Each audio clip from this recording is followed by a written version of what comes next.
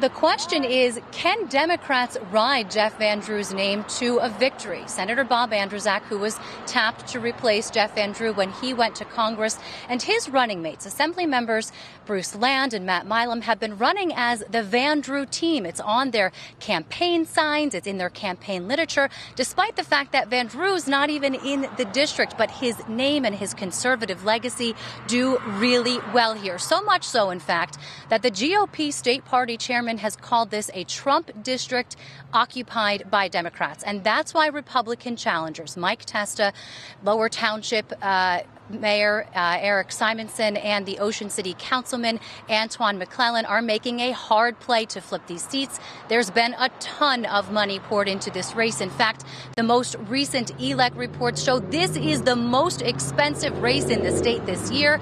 And President Trump, late in the game, recorded a robocall for Republican challenger Mike Testa, who is the state chairman, for his re-election campaign to give him a boost. I caught up with both of the Senate candidates earlier today, and I asked them about that.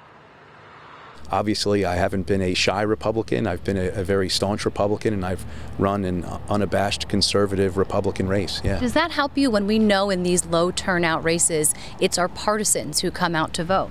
I think it absolutely does help, and I think a lot of the impeachment aspects have been happening in Washington also helps us. I feel as good as you can on Election Day.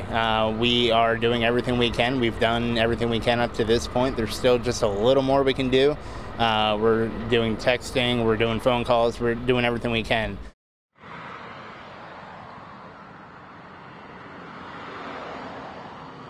Now, this is a rare district in New Jersey because the registered Republican voters outnumber that of Democrats. The Republicans have tried very hard to tie the Democratic slate to Governor Murphy, who is wildly unpopular here.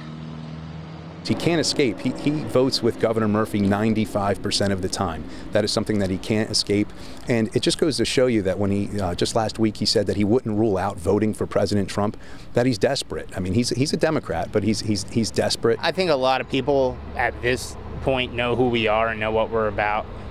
They know that we're not tied to anybody politically, that we represent the people. And our opponents are grasping at straws, and they're trying to have something stick. And unfortunately, I don't think it has really worked for him this campaign.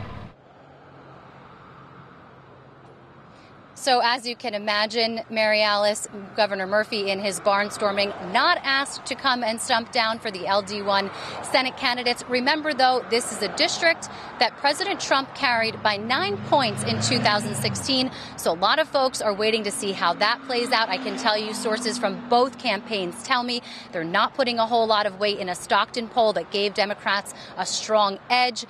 They tell me this is going to be a very tight race to the end. We will be here to watch it all for you. We're live in Rio Grande in Cape May County outside the Democratic campaign headquarters.